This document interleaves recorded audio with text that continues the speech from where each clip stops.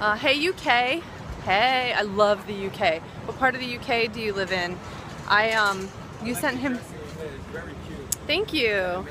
Thank you. I'm on Periscope. What's that? It's like live streaming. It's a. Periscope. We out here. So. Somebody's flirting with me. Yeah, that's me, baby. Hey, don't touch the hardware. Come on, dude. Can I ask you a question? No. Do you smoke cigarettes? I don't smoke So cigarettes. where you getting yourself into? Where you going? I'm going to. I have an appointment down here. What's that about? Why are you following me? Come on now. No, All right. Okay. Well, listen. Married lady. Huh? Okay. Take care. It's awesome, you guys. This is permission to tell basically any guy. Yeah, mugged live, right? It's like, run. I think in most situations like this, I just try to stay cool, try to stay calm.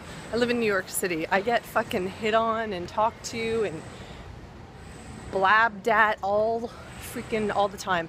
And it's not because I'm like so fine, because any woman in the city with a half a vagina, she doesn't even have to have a vagina. Her vagina could be like, you know, sealed and still, right? No, not that guy. I've never seen that guy before. I'm in Chinatown, New York City.